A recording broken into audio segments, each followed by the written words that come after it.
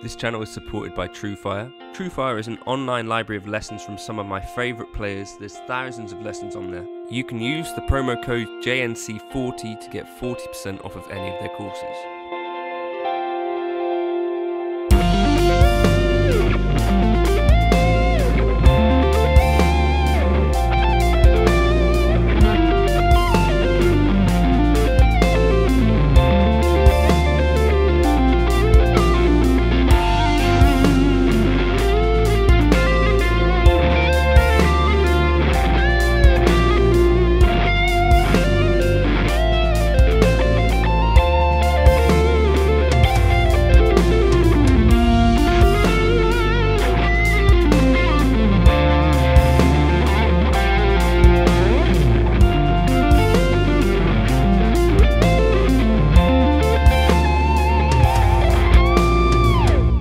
So I was messing around yesterday and I came up with this kind of cool sounding arpeggio thing from the Pentatonic home, and I wanted to share it with you. I guess why you might want to learn this thing is because hopefully it should give you a slightly better vision or visualization of the pentatonic scale, and two, it's a thing which hopefully could sound quite cool for you. So I'm going to take you first through the concept.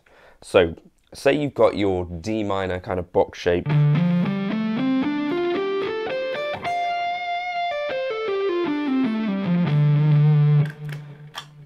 We'll start off with describe the concept in this way. So on this string here, the E string, we're going to hit our D. And what we're going to do is kind of alternate up the strings. So you want to get the lower note here of the two pentatonic notes. So, and then on the next string, you want the second note. So you get 10, 12, then back to the lower, 10, 12, 10, 13, so you'd get this.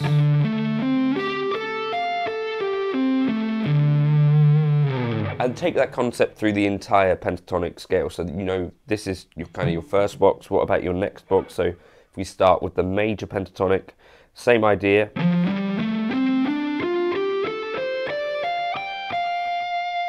Our first note here, the 13th fret, then our second note on the second 15th, so we don't want the A, we want the 15th, then the lower note, so the 12th, then the higher note, so the 14th, then the lower note, the 13th, and then the higher, the 15th.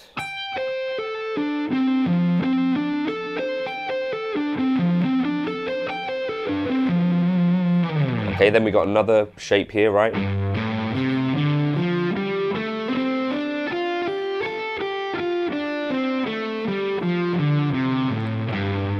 So again, same idea, we're going to alternate on each string, we're going to go between the lower, higher, lower, higher, lower, higher. So 3rd fret, 5th fret, 3rd fret, 5th fret, 3rd fret, 5th fret.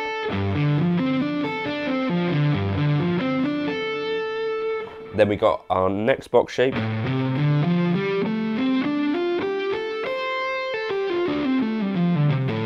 So lower, 5th fret, higher, 8th fret, lower 5th fret, higher 8th fret, lower 6th fret, higher 8th.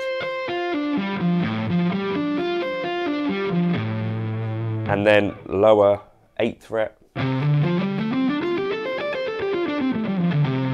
8th, 10, 7, 10, 8, 10. So have an experiment with that, and what I would try to get some ability to do would be to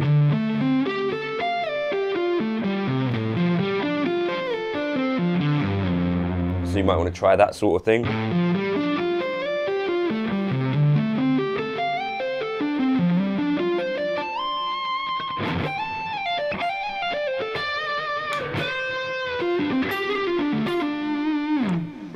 Okay. Then the idea was that you want to reach for, so this is something similar to what Guthrie is talking about when he talks about sliding into the next shape. Instead of on our first string, so this is kind of what you're going to be visualizing, that idea. So if we're in this D minor thing, but what I want you to try to do is drop your first note to the note before from the preceding box. So instead of here we'd go, so you'd get a C in the bottom of this, so 8th fret, 12th fret, and then lower, higher, like we were. So instead of, you'd get,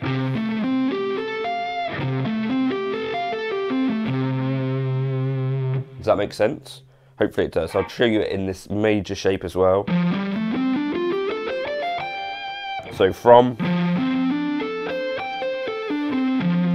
find your next kind of available note from the pentatonic scale down, which is here, this D, and then play that instead of the first note.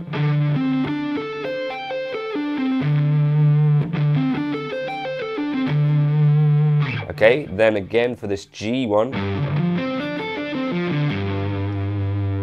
our next available note would have been the F. Okay, and then for this A one,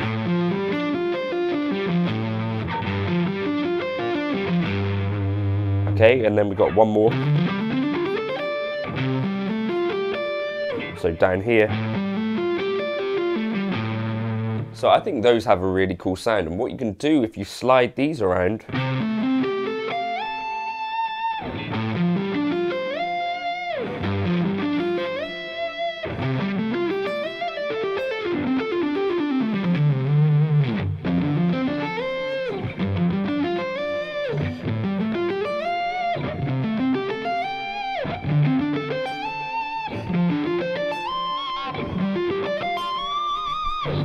give that a try. I think you might kind of dig the sound of that. And you could also modify these as well, I guess. If you like the sound of that kind of shape, you could just, you know, change.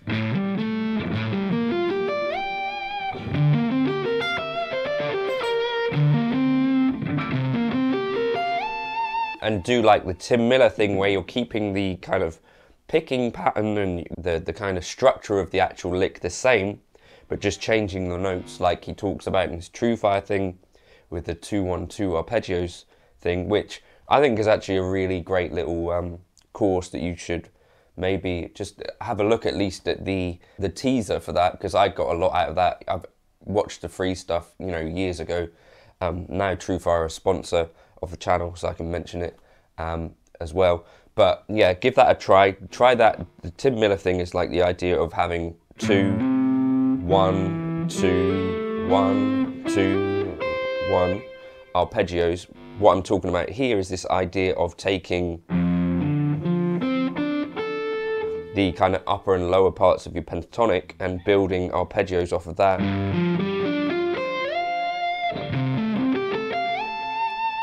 And you could modify them, of course. So what I'm doing there, instead of having the A, is replacing it with a B flat.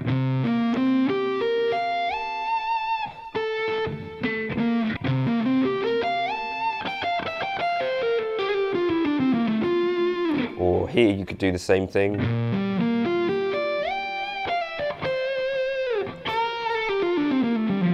But yeah, start off with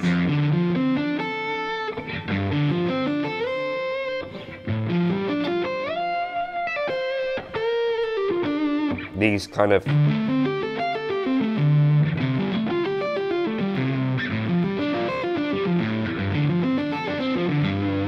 little box-shaped ones, and then try dropping the lowest note.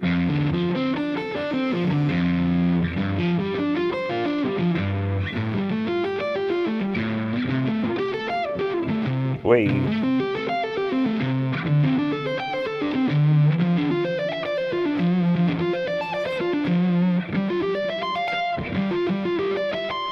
And there's a really cool one. So you start on that G, and instead of the F, have the E.